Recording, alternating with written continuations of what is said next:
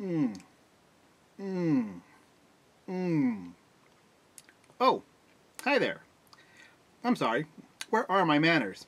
Here I am going on and on and on about how wonderful these things are, and I haven't even offered you one. Jesus Mint? Guess where I went? Well, maybe this will help. A new pin for Beaumont. Any clues? Yes! I went to see Jesus Christ Superstar. Really good mints. It was really cool, actually. I'll say one thing for them. It was a decent show, but they had the best swag of any show I've been to in a long time. I don't remember any Camelot mints. I don't remember any Hairspray mints. I don't even remember any Avenue Q mints. Only these.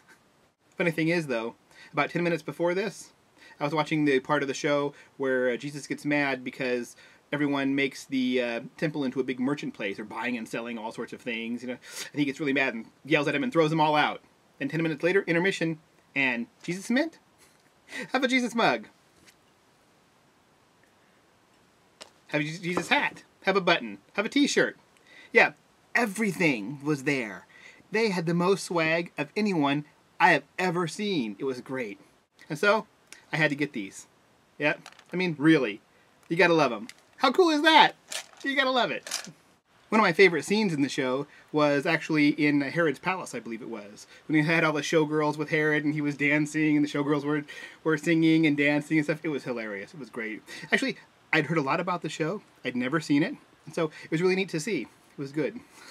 One more thing before I go. In a previous video, I said thank you to my subscribers. And I did not mention two of them, and I very much apologize. They are The Trampled Rose and Blade 8 3336. Blade 8 3336.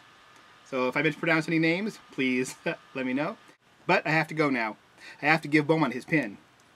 Alright, talk to you later. Bye-bye.